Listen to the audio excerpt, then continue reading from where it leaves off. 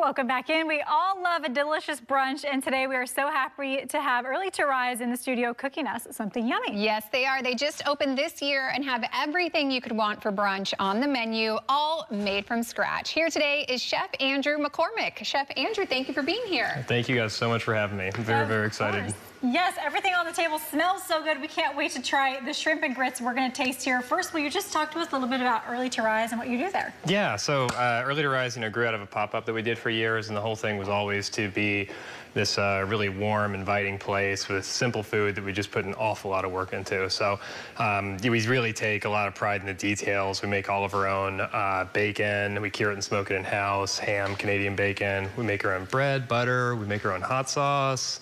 All the things. Wow. So. Amazing. Yeah, anything that's coming together all made from scratch, you know is going to be delicious. You guys just opened earlier this year. Where are you guys located? Yeah, just actually right at the end of February, and we're in Nopa, and just 2 blocks away from Divisadero, block up from Bob's Donuts. So we're in a really good spot.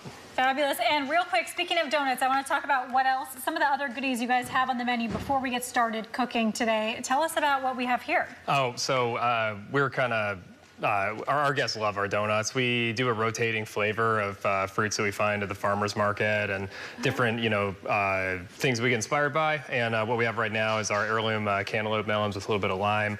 And then also our warm sugar rolled donuts that come right out of the fryer and get served warm. So we also make our own bagels from scratch every morning. We boil them in malt syrup and bake them in a hearth oven. And we just love a really simple lox sandwich just with the fresh made bagels. So yeah, my mouth is like watering over here. Amazing. Well, the dish that we're diving into today is the shrimp and grits, right? Yes, ma'am. So let's dive in. You're going to take us through how to make this. Yeah, totally. So shrimp and grits is something I grew up with. My mom used to make, there's lots of different ways to do it, but I mean, from South Carolina, and this is something we do. Yeah. It's just part of every restaurant. And this is the real deal, basically, is what you're saying, right? And I'm going to start you off with some of these grits. These are from Anson Mills, and I have the good fortune to be from the town that these grits are milled in. Oh, so wow. Yeah, no, it's really cool. Hometown for you. Yeah, Fabulous. no, it's pretty awesome. So these look so good, and they look hot, which we are so excited about. Yeah, man. And we can't wait to get all the toppings too. Okay, so first step is to get the grits down in the plate. These plates are beautiful. Yeah, I know we were like admiring all the plateware and the mugs. I love these as well.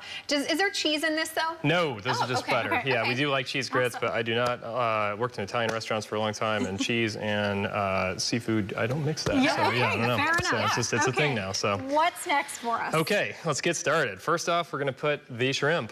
So yeah, and this is real simple. We're just gonna dump this right on the left side of the plate. Okay. Done with that. I went all put over. it in the middle. Throw it away. No, just kidding. No. Okay. Next up to bat, poached egg. We're gonna put that on that side. Oh. I was wondering what this I was. didn't know. Yeah. Poached egg, love that. Okay, perfect. Then next up to bat, we got our, this is a really cool garnish, is just roasted sweet California onions and mushrooms. And we're gonna put that right on top of the shrimp. Love that.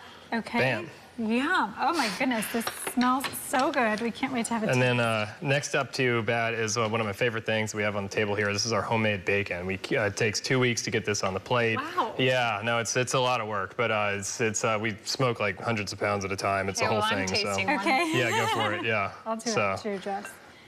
And then we put that on there. And you got a big old strip of that in your Bloody Mary too. So do not forget. Perfect. Yeah, and we all got Bloody Marys. Yeah. I love this. You know exactly what we like. Okay. And then last we got some sweet Jimmy Nardello peppers and scallions we're gonna put on top. Wow, this is so pretty. I can't believe we just made this so fast. I know, yours just is so pretty, Chef. Mine, I think it looks amazing. It's all going to taste good when it's on the fork. Yeah, exactly. All right, now tell us a little bit. I want to hear about the mugs real quickly because it's your friend who made them, Totally, yeah. It's my friend and his business partner, Katie.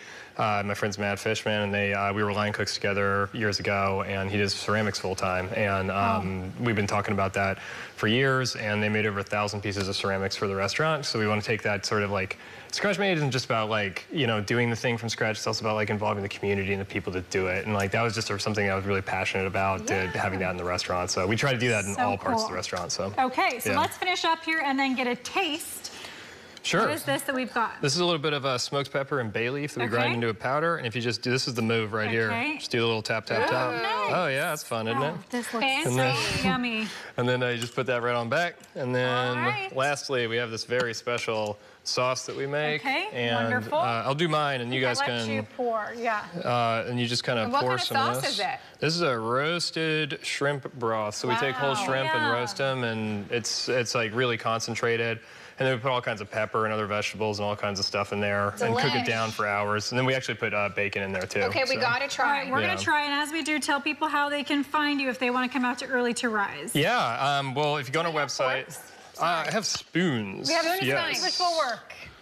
Spoons. Thank you so much, Chef Andrew. Thank you. Okay, so tell us again where you're located and how people can find you. That is going to be at Baker and McAllister Street, and you can make reservations on our website, earlytorisesf.com, and also that's where we do our meats and everything retail too. You can do all the things for the restaurant there. So good. Yeah. Thank you so much, Chef. You like that? We so appreciate you coming in. Yeah, this is the most incredible shrimp and grits that I've ever had. This is so good. Yum. Thank you like so much. Of course.